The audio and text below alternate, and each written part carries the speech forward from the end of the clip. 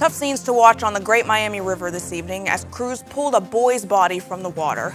Thanks for joining us tonight. I'm Tori McGee. Now, we followed this story as breaking news at 6 o'clock when we told you that this all started around 5:40 this afternoon on West Riverview Avenue and West Monument Avenue near downtown Dayton. And that's where we have News Center 7's Brandon Lewis live tonight. And Brandon, a lot of people want to know if this is 7-year-old Lucas Rosales. Tori, we don't know yet. Police said they are not ready to release the boy's identity. This is just a difficult situation all around for that boy's loved ones and for the people who had to respond here earlier this evening. Brandon O'Neill was fishing with family Saturday when all of a sudden he noticed a big police presence. I look up and I see everybody looking inside the river over here.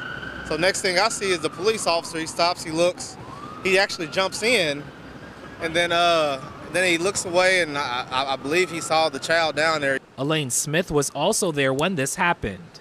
I just seen a bunch of ambulance, and then I seen a body or something stuck in that little ravine right there where they at. And then they came and pulled it out. Dayton Police confirmed what Brandon and Elaine saw to be true. Sky 7 showed the scene after crews pulled a boy's body from the water. Dayton Police say they think the boy is between 6 and 9 years old. This comes 2 weeks since 7-year-old Lucas Rosales went missing at Eastwood Metro Park. The park is roughly 5 miles away. We cannot confirm that it is Lucas.